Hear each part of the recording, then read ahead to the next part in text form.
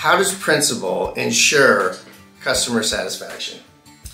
Great question. So, I mean, one of the things that we are always preaching is our local service model, which, you know, at the end of the day, you could have the best benefits ever, Right. best rates ever. If you don't get good service, if something goes wrong, it's more of when something, whether big or small, goes wrong, you need to trust, you know, both at the employer level and the broker level, that you have a partner there that can help you solve those things quickly. We have a really strong account management team in Southern California. We have about 12 or 13 of them locally.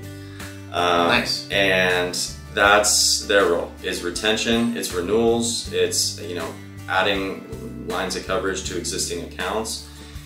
We got a lot of negotiating room too. So if they're seeing a renewal that they're just like, ah, man, you know, I love negotiating. This isn't in the budget this year. We understand that, and we're willing to work with you on it. It's not just here's our best and final, take it or leave it, where you got to move carriers. Yeah. We're always looking to have those conversations. So and I'm really good at turning the screw as hard as possible. So can confirm. Yeah.